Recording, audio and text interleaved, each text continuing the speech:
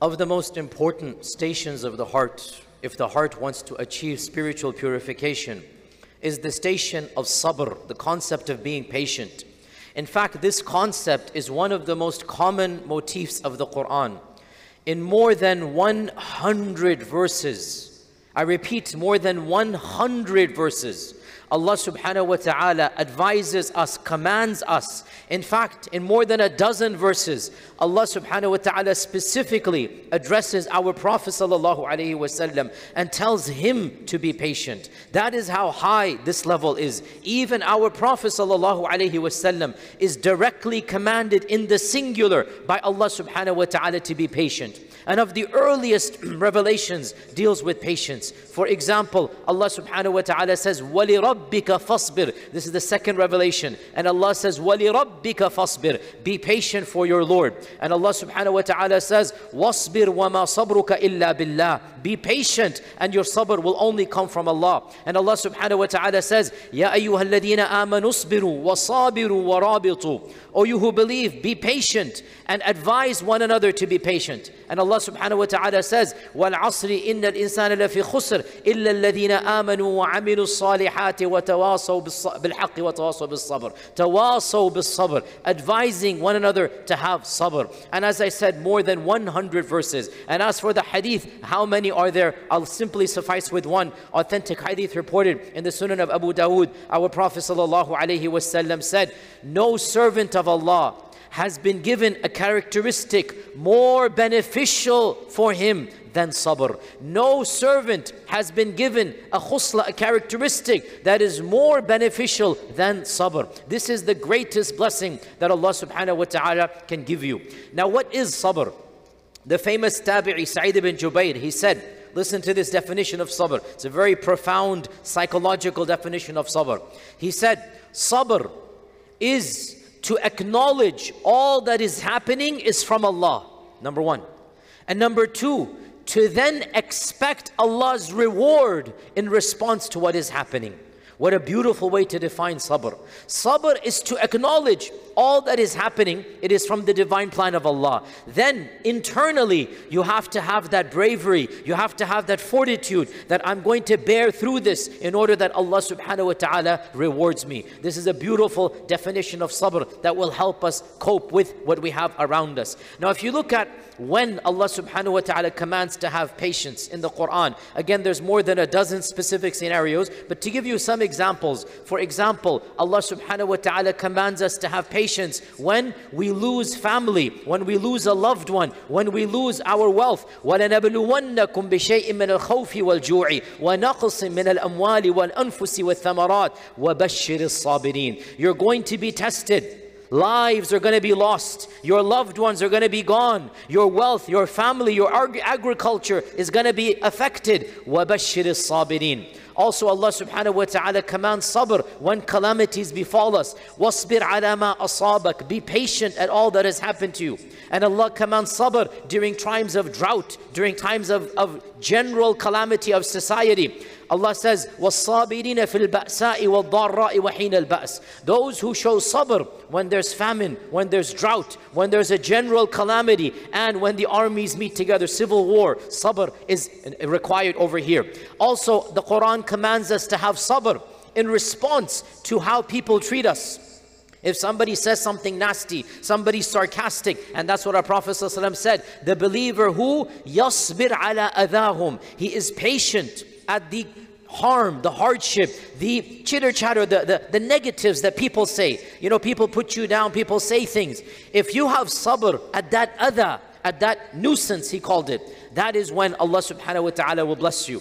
And by the way, one of the notions or one of the reasons why Allah tells us to be patient, this is good news for us parents. Allah says for parents to be patient when they raise their children. Subhanallah, much needed, especially those that have teenage children, right? Allah subhanahu wa ta'ala says in the Quran, وَأْمُرْ أَهْلَكَ بِالصَّلَاةِ وَاصْطَبِرْ عَلَيْهَا.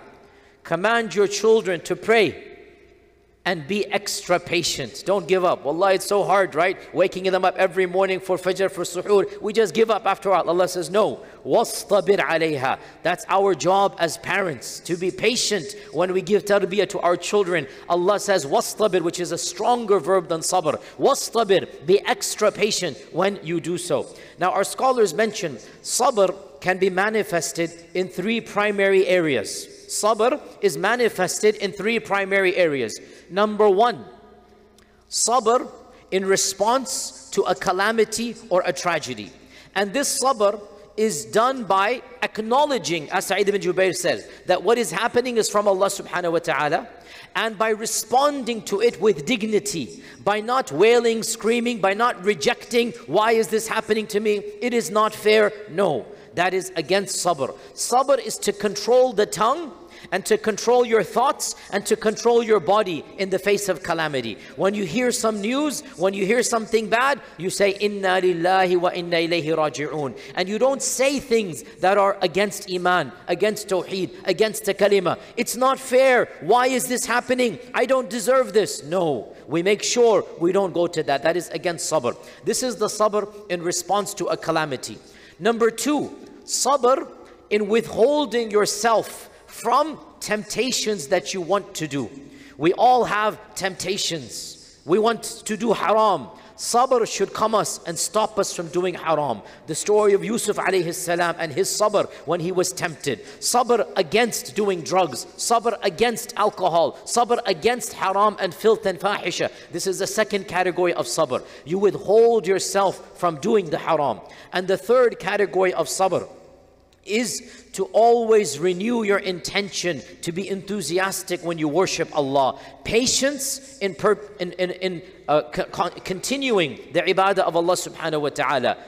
Worship becomes a routine. Salah becomes monotonous. Sabr comes in, and you keep on making sure you are praying properly, you're praying on time, you're doing your rituals. Ramadan is a routine, but sabr comes in and you do it with enthusiasm. These are the three areas where sabr is manifested. Number one, in response to a calamity. Number two, in withholding yourself from a sin. And number three, in pushing yourself forward to do good deeds. Sabr has many blessings and benefits. Of the blessings of sabr, Inna Allaha ma'as sabirin. Allah is with those that are patient. When you are patient, Allah Azza wa Jal is with you, which means He shall help you, which means whatever you're battling will be easier to battle. Some of us are battling issues, depression, hunger, poverty. When you're with Allah, when you have sabr, Allah will help you. Number two, Inna Allaha yuhibbu sabirin. Allah loves those who have sabr. So Allah will love you when you are patient. Number three,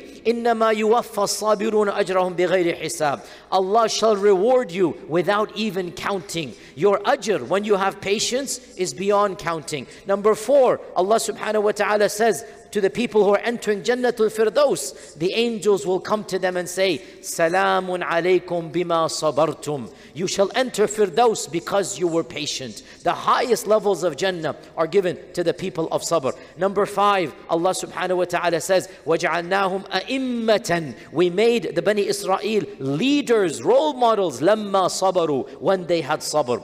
When you have sabr, Allah raises your ranks and you shall become role models for people. Ibn al-Qayyim says, no one becomes a leader except after being tested with sabr and passing the test of sabr. Anyone who is going to be, by leader we don't mean political leader, we mean role model leader, a leader of piety, a leader of taqwa. To be a role model leader, you have to undergo sabr. And when you undergo sabr, that is when your ranks are raised up. Final point, how does one attain sabr?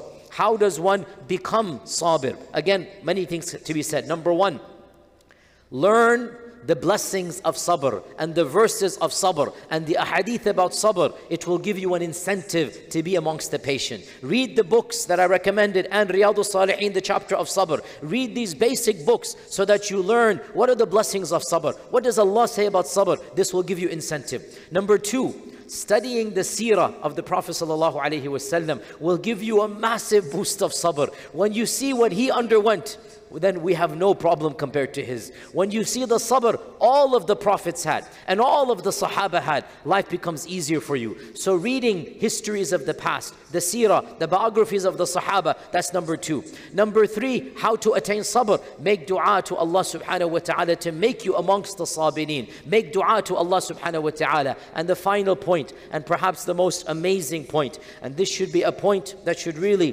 cause us to reflect and think.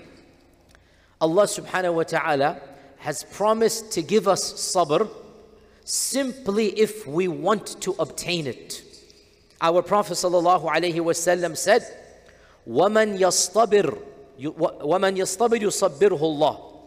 Whoever desires sabr, Allah subhanahu wa ta'ala will grant him sabr.